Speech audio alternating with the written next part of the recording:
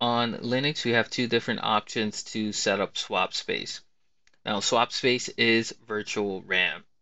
And there are different use cases for it, and I'm assuming that if you've come across this video, you have your own specific need for swap space. So I really won't talk about what you need it for, but I'll just show you my preferred method of setting up swap space.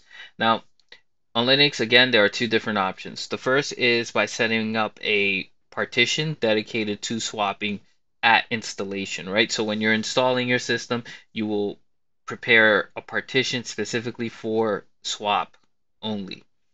Now, the second option, the preferred option for me, is setting up a swap file post install because you don't have to partition anything.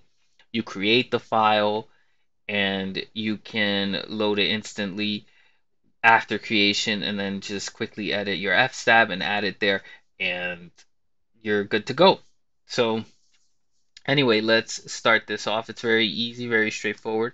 So you first run a sudo dd input file, oops, is slash dev slash 0. So we need to create a 0 file. And usually when we do dd, right, we pass in an actual file, right, to write on a USB stick or something like that. So it may look a little bit strange, but this is actually quite nice that you can even do this. We can create this special swap file using dd. We don't really need to use any other tool to do this. But anyway, so then we specify the output file. And then you can put this anywhere on your root directory. The only important thing is that it's on the root directory. I'm assuming that putting this somewhere else besides root will expose your system or create some vulnerability. I'm not really too sure, but if it's handling processes, putting them into the background, moving things like that, yeah, do you want this to be accessible in other places? Probably not. So yeah, I would put this in the root directory.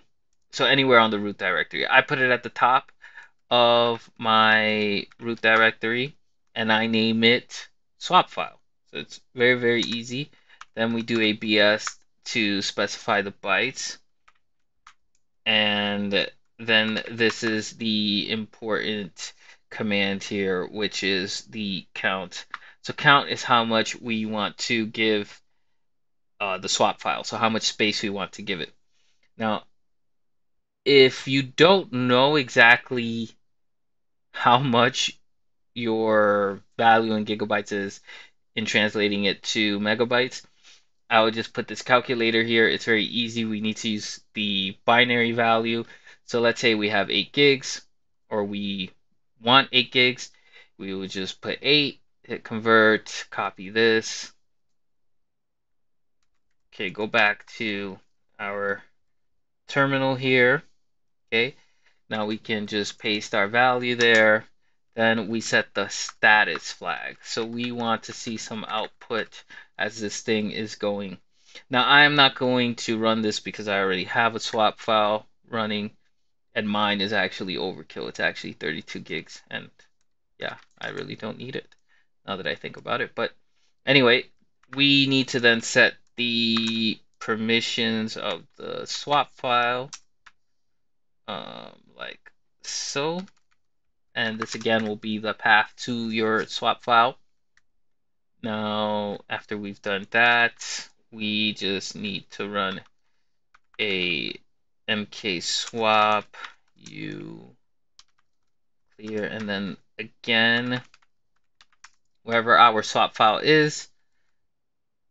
And then after that, we run the final command to actually activate the swap. So as soon as we run this, the system will begin to use the swap space. And here we can actually then check by running a free m, and we can see that the swap is running currently. And if we are on a, I guess, traditional desktop, you have some sort of system monitor, right? Let's take, for example, mate, because I have mate as a backup desktop here. Let's check out, yeah, here. We can see that the swap is activated here. And again, this is kind of overkill. I need to get rid of that. But anyway, the last thing to do is make sure that our swap file is actually mounted on boot, right? So we need to set it in the fstab, right? We want to make sure that at boot it is activated and swapping is being used or done. That's a better way to say it.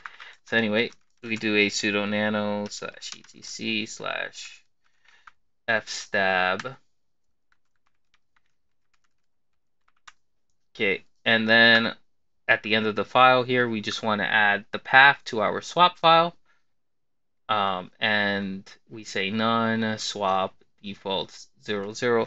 And then after that, you're good. Your swap file will be loaded each time your system boots. So it's pretty nice. It's neat. It's quick. It's easy. You don't need to partition the drive. Modern SSDs are so fast that swap space is bearable. I remember I first used it on the first well, not even PC. It was actually a PS3. That's the first thing that I ran Linux on.